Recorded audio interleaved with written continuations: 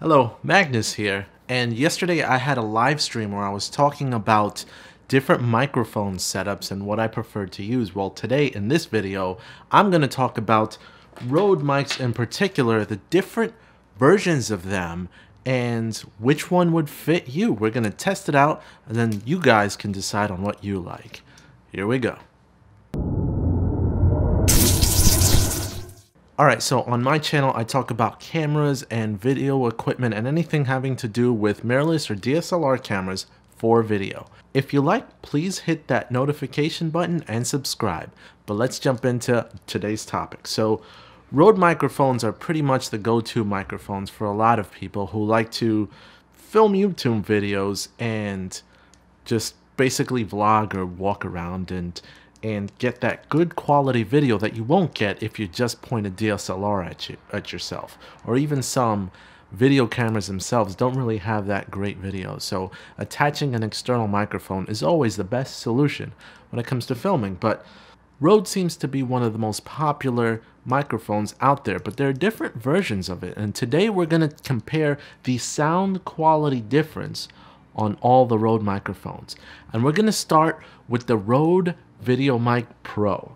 Now, the Rode Video Mic Pro is what you're listening to right now. So I've got it hooked up right above me, as you can hear the quality of the sound and basically what's going on. So this microphone is great when it comes to just this type of setup, and it's actually my favorite setup, but I'm going to switch it up. So Rode Video Mic Pro is actually the more expensive option of the three, but of course with it being more expensive, you've got the ability to record better audio, and you've got the ability to raise the decibel level plus 20, 0, or minus 20, which is a great option in case you're in a situation where too much audio is around that you need to reduce that decibel level without using the setups in your camera, or increasing the decibel level. That way you can take that boost out of your DSLR and make it completely dependent on the microphone, which actually helps a lot for the quality that you'll get. So this is what I sound like off the Rode Video Mic Pro. Now I'm going to switch it up. We've got the Rode Video Mic, and then we've got the Rode Video Mic Go. So we're going to start off with the Rode Video Mic. Now this is actually powered by a battery, and you could reduce the decibel level based off of this battery and kind of go with that. Now the advantages of this is, of course, it's cheaper than the Rode Video Mic Pro, and it's still a reliable shotgun microphone.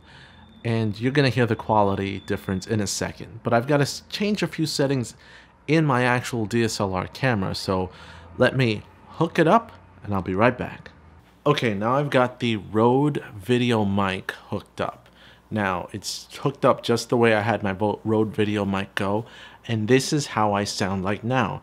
You'll notice there's a slight change in the quality, but it's still not bad. It's still pretty good, and it's still very usable. So this one comes in a little bit cheaper than the Rode Video Mic Pro, but what you get out of it is still acceptable quality.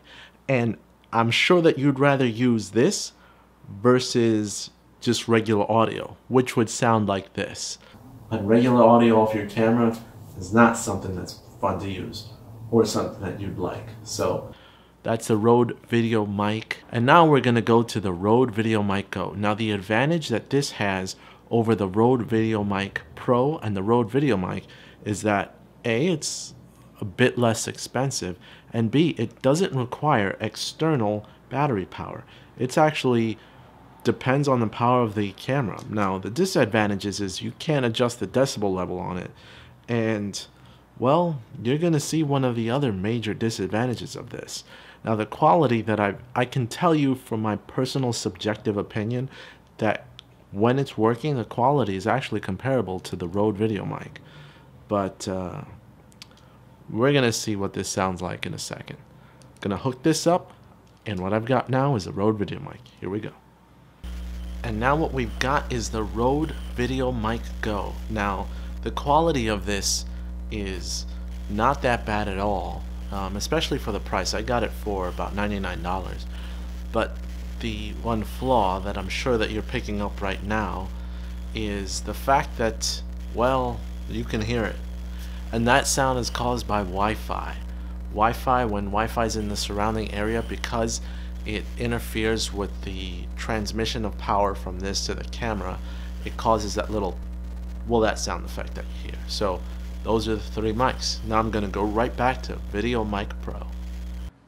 And now we're back with the Rode Video Mic Pro. Now this setup is my favorite setup out of all the audio setups that you've heard in this video, but it's subjective and it's up to you whether you think it's worth the price or not. I've used different microphones in all of my videos, and so far I'm liking this setup the most. Let me know what you guys think, or what other alternative microphones you like to use in your videos. Let me know in the comments down below. As always, like, share, watch this stream that I did a day ago. It was just a test run. I still want to do some tweaks before I start getting into the regular live streaming. But let me know if you guys want to see that or more of that. And hit that notification button if you already subscribed to me.